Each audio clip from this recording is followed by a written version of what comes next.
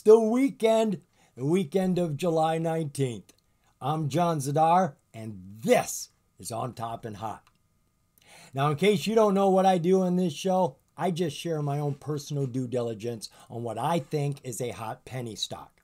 I trade penny stocks every day. I post a lot of information about penny stocks, and I'm always looking for a hot penny stock.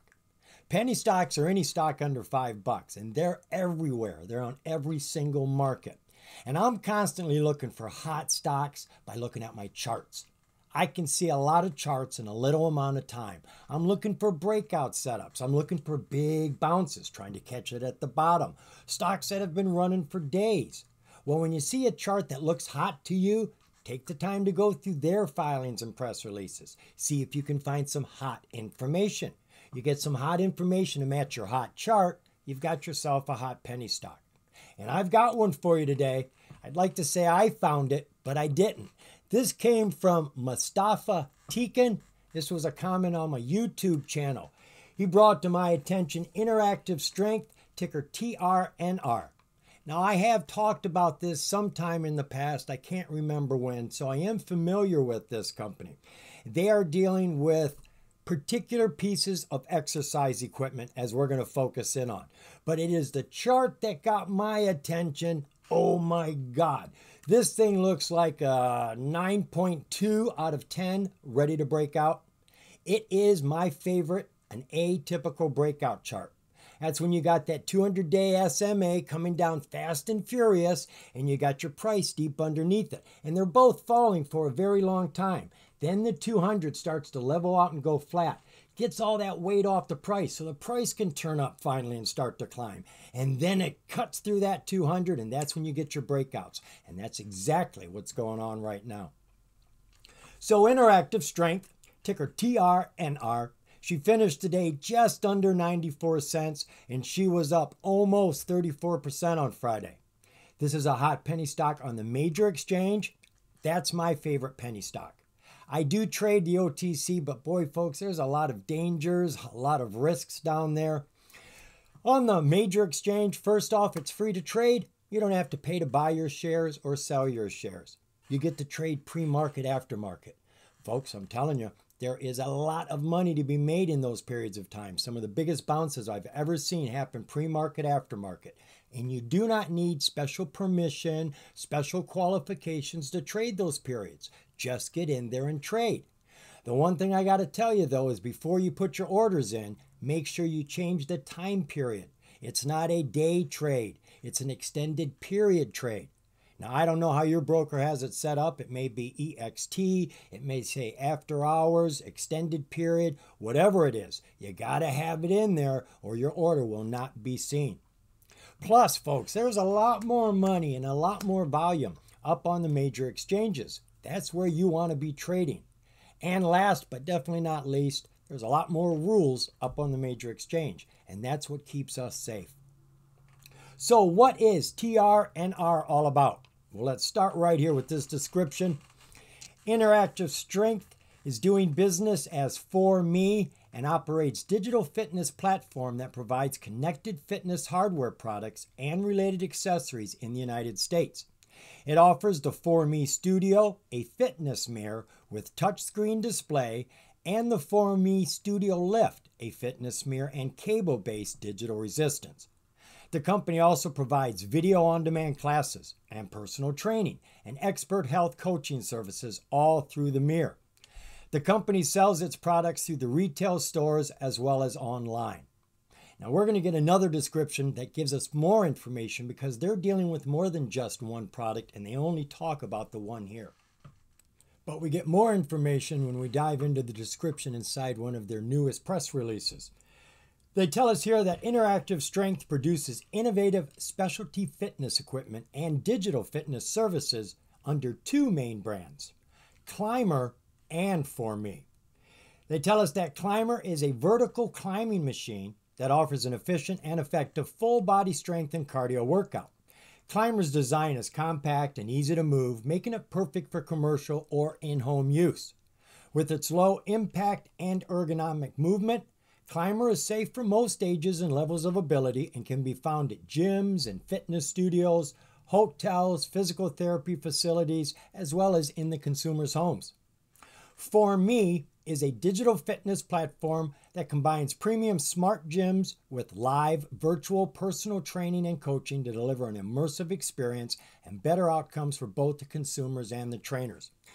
The mirror obviously is reflecting your image, but built right into the mirror is a screen that you can't see. It's hidden in there, but you can see all the pictures of your trainers, your coaches, whatever it is they want to show you. And this also comes with the climber. It's an add-on if you want to put a monitor up there so that you can have coaches, training, and whatever else you want to do.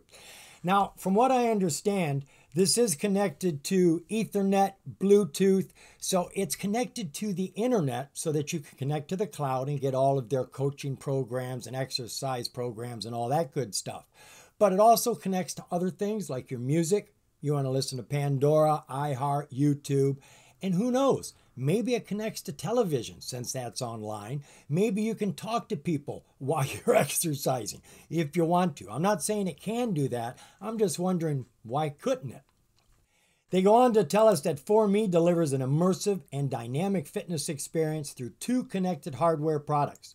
The For Me Studio Lift, which is the fitness mirror, and the cable-based digital resistance, or you can just have the mirror. In addition to the company's connected fitness hardware products, For Me offers expert personal training and health coaching in different formats and price points through video on demand, custom training, and live one-on-one virtual personal training. So that's really where they're making their money. They sell products, but behind those products, you get this live coaching, one-on-one training. You get all of that extra stuff that you have to pay for every time you use it. Now, each one of these brands has got its own website, climber.com and formelife.com. We're not going to go over there. I've pretty much given you as much information as you need to understand what it is that they're doing. Now I want to share with you what they're doing with it. So we're taking a look at the news here. The one thing I noticed from all of this news is that they're only talking about one product, the climber. We don't see anything mentioned here about For Me. And looking at the revenues, I got to wonder how successful it's been. But looking at all the news, Climber is a whole different story. Climber is getting a lot of attention globally. So I have come all the way back here, I am just back to June 11th. We are going to take a look at 4 of these pieces of news, jumping into them, but I do want to highlight each one and give you a little bit of information. June 11th, they announced a 1-40 reverse stock split, which they did on the 14th of June. That brought their outstanding share count under 1 million, 664,000. That is super duper low, folks. And it has stuck there for a while, but that has just recently changed here because of the public offering they just did for $4 million. And I do believe that is just about 2.2 million shares that they've added. So now we're closer to 3 million shares instead of 600,000 shares. On June 18th, the company and Woodway successfully complete Climber Group Fitness pilot with Crunch Fitness. Do you want to read this one? I've never heard of Crunch. Crunch West Hollywood has successfully completed a group fitness pilot of 11 climbers and has purchased those units in addition to 2 additional climbers on the cardio floor. Crunch Fitness is considering locations for future group fitness pilots. There are more than 460 locations and 2.5 million members in the Crunch Fitness system. Woodway is the exclusive worldwide service and distribution partner for Climber. Now down here they tell us that Woodway is a state-of-the-art treadmill manufacturer specializing in custom hand-built treadmills for over 40 years. When you look at all the pictures of their equipment, you basically see 3 types of equipment. The For Me mirror, the Climber, and you see a treadmill or something like that. And it's like, well, whose is that? That's where it's coming from. It's coming from Woodway. They tell us that Crunch is one of the fastest growing gym chains in the U.S. and has been recognized as an innovative leader in the industry for a long time. And they are in there with them right now. Now we've got 2 pieces of news here that have to do with Gold's Gym. Actually, we have got 3. The company in Woodway successfully complete multi-location climber pilot with Gold's Gym in Southern California and receive orders to install multiple units in every location.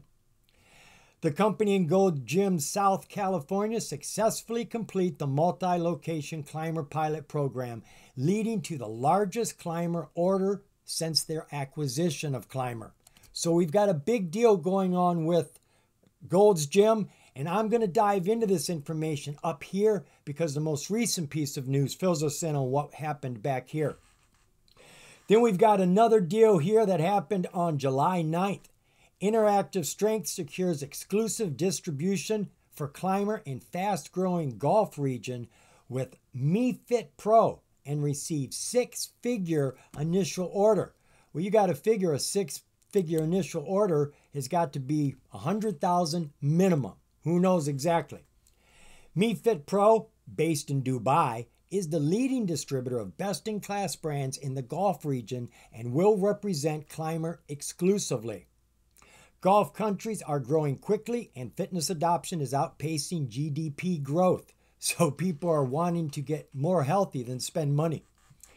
MeFit Pro placed six-figure initial order that is expected to ship in the third quarter of this year. We're heading into that right now, folks. We are expecting to sell to at least 10 international distributors or key accounts this year. We expect to receive the required certifications to sell to Europe in the third quarter, and that certification will allow distributors to fulfill demand indications we received at 2 different places this year.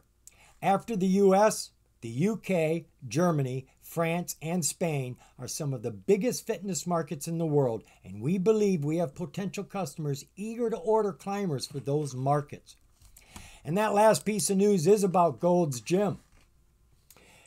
Interactive drives Climber growth with new Gold's Gym's Texas installations, following the six-figure order from Gold's Gym, Southern California.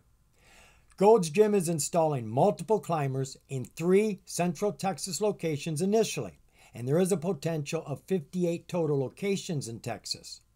Gold's Gym, Southern California is installing multiple climbers in each of its 23 locations in California. There are more than 600 locations overall for Gold's Gym. We hope to expand the climber installations to other 55 Gold Gym's locations in Texas and then to more of the Gold Gym's 600 plus locations. So you're working with Crunch, you're working with Gold's Gym, 2 of the largest organizations for health here in America. Then you've got MeFit Pro, is that what they call it, over in Dubai for the Gulf. They're the biggest over there, and they are penetrating the European markets, many countries on their list. So I don't see a lot going on for me. The mirror doesn't look to be all that bloody hot. I don't know why, but the Climber is. And that is taken off right now with a lot of huge six-figure orders. So this is a company we need to be watching for. Those are a lot of different catalysts that can get this stock moving. Now let's take a look at information about that stock. What was the relative volume for the company today?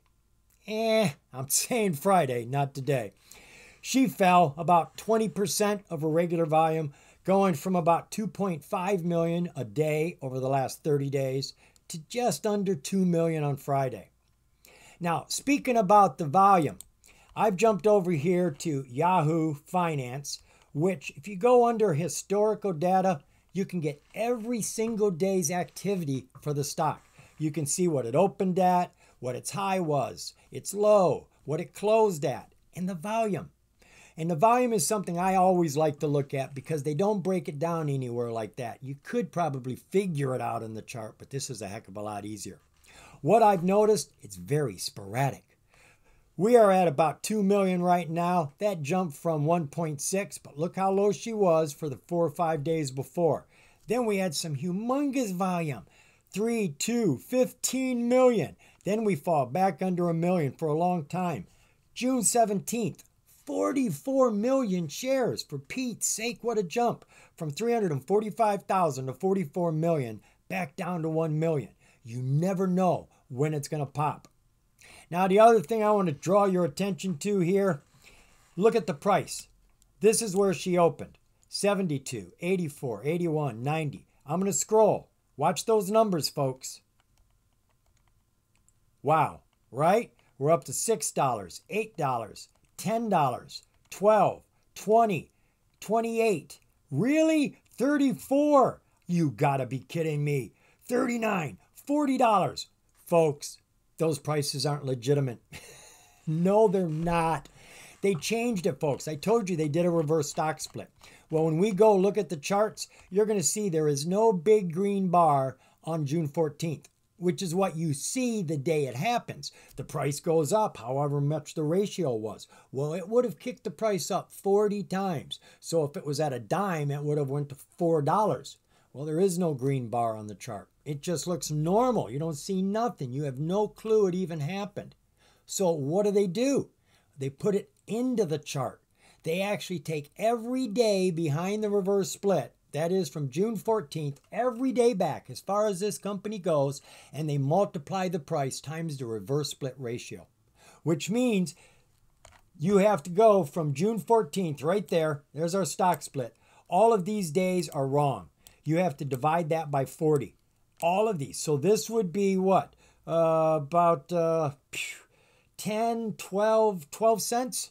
$1.20. No, 12 cents.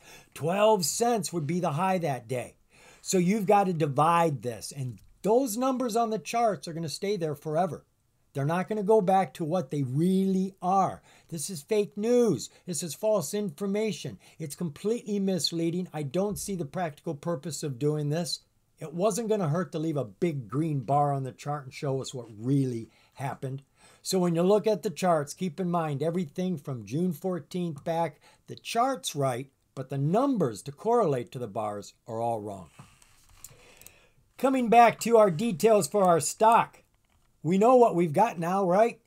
Originally, we had about 600K. They just added about 2.2 million because of the public offering. We're close to 3 million outstanding. Now, I don't know what the float is. All I know is it can't be higher than the outstanding share count. It's not going to be higher than 3.2 million or whatever it is. But that's not taking into consideration what the insiders own.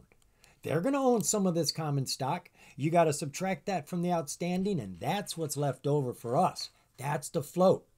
So whatever it is, it won't be any higher than like 3.2 million, which is an excellent float. If this company does 44 million shares a day, again, you would have to sell every single share 11 times, 12 times in that day.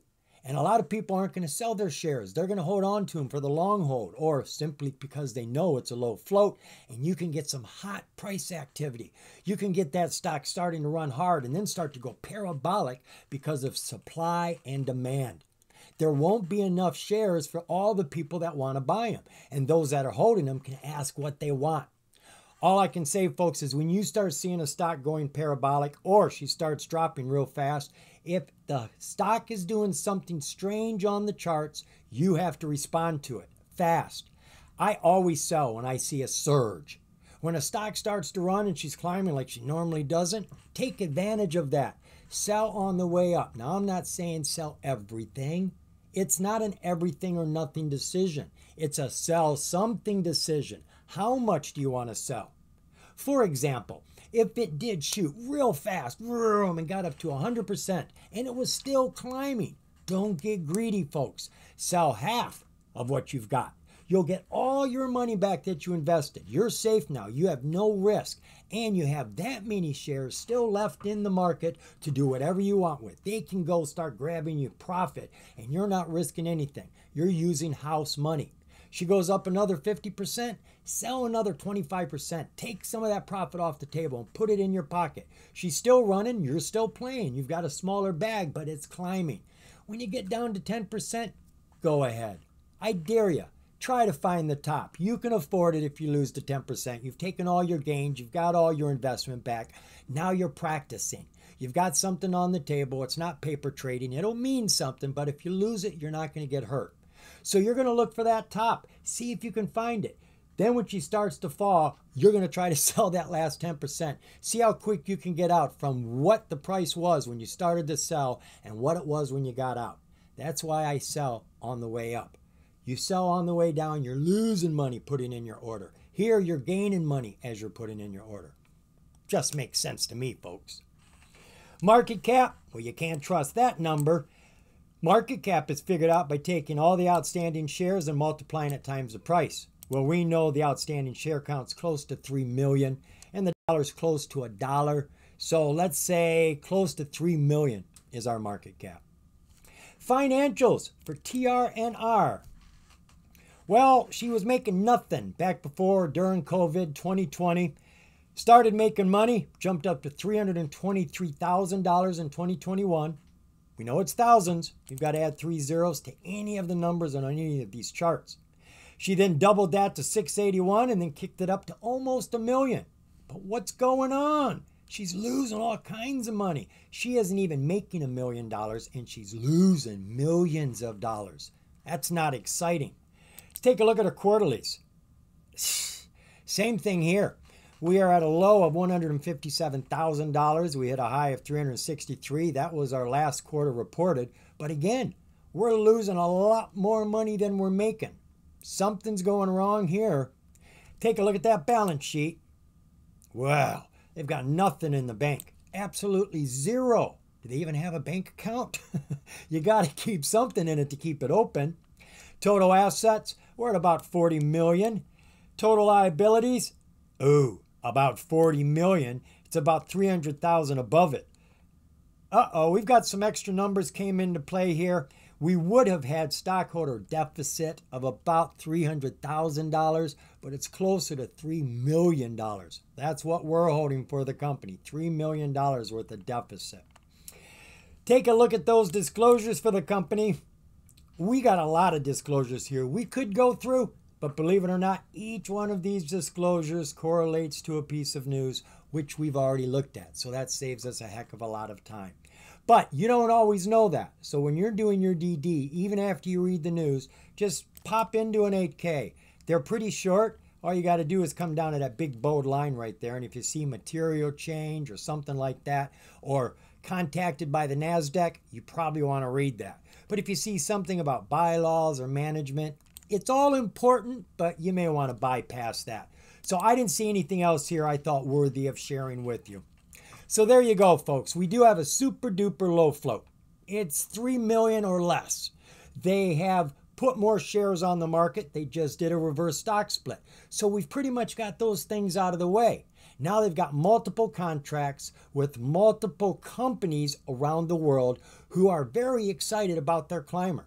We don't see any news about For Me, but climber is taking off and they do need a change in their revenues. And they already told us they've got 2 contracts that are in excess of 6 digits, which is 100,000 or more. Could be up to 999,000, just under $1 million, who knows. But the big deal is that we've got catalysts on top of a hot chart. That makes all the difference, folks. When you have a hot chart, think of it as a campfire. How much wood do you have to throw on that campfire to make it bigger? Not much. Any piece of wood will make it bigger, but the bigger the wood, the bigger the fire. Well, we've got lots of pieces of wood here to throw on that fire. I think she's going to burn. I think she's going to start to rip now, folks. Let me show you what we got. We're going to chart TRNR. This is interactive strength. We're going to do it on my free trading platform, Thinkorswim. Got this opened up to a 1-day, 1-year chart. And as you can see, she has been in a serious downtrend the entire year. But it's not as bad as they make it out to be. We've got a high, July of last year, of $114. Never happened. Remember the reverse stock split, 1 in 40. They did that June 14th, 2024. Everything prior to that date, all the prices have been multiplied times 40. So to get to the real number here, we've got to divide by 40, which puts us closer to $2.60, $2.75, somewhere in there. From that high, she fell hard down to a legitimate 52-week low of 66 cents. I believe we hit on Thursday. We do see some volume finally coming in over this whole year. There's been nothing to talk about, but it's there right now. Our oscillators aren't great, but we do see some heating up going on. Our RSI was underneath Our floor, she is now coming up. She is actually climbing. We can see that our MACD is trying to push up and our PPO is just trying to go flat. It's not a great yearly chart. No doubt that. Taking a look at our 6-month 4-hour view. So we got a ripping high here in February of just about 80 bucks. Divide by 40, closer to $2. She started down here, they say $25. Come on. Divide that by 40, you're closer to 75 cents. So from 75 cents up to $2, it was a 300% run. Now this wasn't a breakout, it was just a surge. There's no way she's going to really try to break out here because the 200 is way too steep. That's a slippery slope. If you try to stay up there, you're going to slip and fall, and normally you fall further than where you started from. And boy, did she ever. She was up here and fell all the way down here. Tried to break through again, still way too early. Fell back down, and it wasn't until we got close to the 200 that we see her starting to get spunky again. She's floating on top of our 200-day haul. She starts pushing towards that 200, punching it over and over again, but still it is falling. It's still too steep to get on top of. Right down here, she changed her trend. That is to say, she quit falling. She's not climbing yet, but she quit falling. We had a little bit of dip here, but more or less she's going sideways, and she's actually making headway doing this. She was underneath all the MAs here, our moving averages. She went through her 200 haul, her 20-day, her 50-day, and she's still flat, but she's showing signs of climbing right now. She's trying to get on top of that 50-day SMA. We can see our PPO is just now starting to climb up. Here comes our MACD trying to cross a signal line. We got green bars showing positive strength. And look at our RSI climbing now, coming from 31 all the way up to 58. Jump on down to that 1-hour view. 20-day, 1 hour. Now while I'm here, let's grab some SNRs. This is our zone here. SNR, supports and resistances. Looks like we've got one right here. All of this kept falling down to it and bouncing off of it until it broke free. That is at $2.40. We've got another one right there. Not very strong. Oh yeah, it's a little stronger than I thought. See all of this sitting on top of it? And where did this spike come to? Right there. That brings us just under $2, $1.97. We've got another one right in this area right there. Oh yeah. All right, I was looking at all of this. That is definitely sitting on top of it. That is sitting on top of it. And this butted its head up against it. So we've got one there at $1.21. We'll let that sit right there. So our 200-day SMA is coming down fast and furious. Took a jump and bump right there, kind of weird, but look what's going on right here. She is starting to level out, folks. She's starting to go flat right now. Now let's zoom in on this. Let me get my arrow so I can show you what I'm looking at, the exciting part. So here she is floating above her 200 haul. The 200 haul is just like your 200-day SMA. It takes 200 days of prices, averages them all together, but then puts more credence on current prices. So it can relate to the current price, which is why you see the price more chummy with the 200 haul than the 200-day MA. And believe it or not, the 200 haul has as much authority and as much power as that 200-day MA. But the price likes to use it as a partner to launch herself to and through the 200 MA, to our breakout.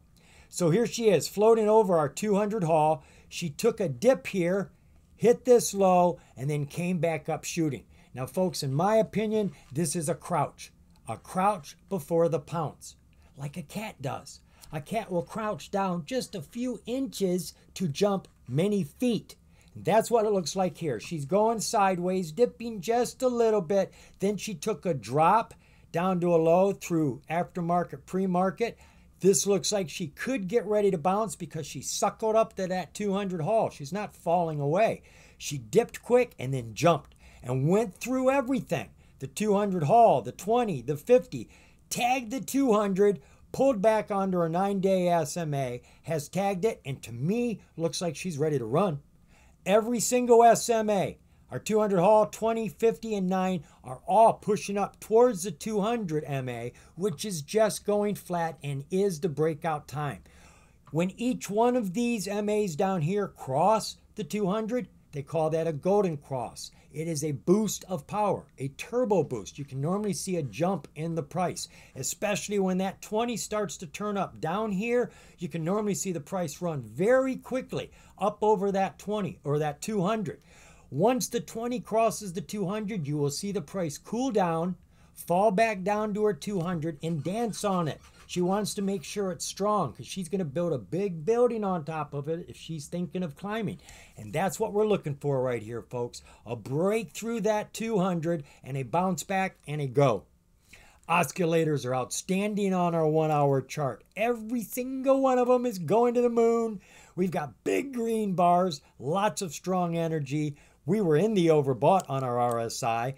We dipped a little, but we're coming back up right now, and we are currently at about 67. Looking very sweet. Come on down to our 5-day, 5-minute. All right, there was your dip, right? So right now, geez, I can see that. If we draw a line, you can see 5 days ago, she's pretty much where she's at right now, right? She was right here. She took this big dip. She came up, fell back, put a pillar down through this. That tells me I'm going to climb. Came back up very quickly, took a bounce, and now she is bouncing off of her strong SMAs, her 20, her 50, her 200 haul, which are all climbing. Now, I do see a slight bend in them, but this is curving up, our 200 MA. Our oscillators show strength. Look at this. She came down, scooped right across the floor, and now she's bouncing. Boing, boing, boing, uphill. Just like our PPO, RSI is at 56. This looks really good to me on the long charts, folks. It doesn't look bad on the short chart. After hours, look, the whole day, Friday, she was climbing from that low of 66 cents up to 98 cents. That's about a 50% run before she pulled back. And she is on this strong support of 88 cents, pushing off of it right now. Our next support above that is, well, it's a resistance now, is just about $1.20. Now, there might be something light and soft in between the two, but that's the strong one that we found. Let me jump back to 15-minute. Yeah, we might get one right in this area. That is at 92 cents, and we're at 93. So she is right in the zone, folks, of something to bounce off of. She's got lots of support in this area to put her feet on and push. We have lots of different catalysts. She's working with MeFit. She's working with Gold Gems. She's working with Crunch. She's got all these climbers being sold in the United States, over in the Gulf area, and looks like they're going to be getting into Europe. They need the help, folks. Their financials aren't looking great. And they say they've got 2 contracts in the 6 figures. So these should help her in a very big way. Of course, there's more due diligence to do. I invite you to do it because the more you know, the more you're going to grow. See you, folks.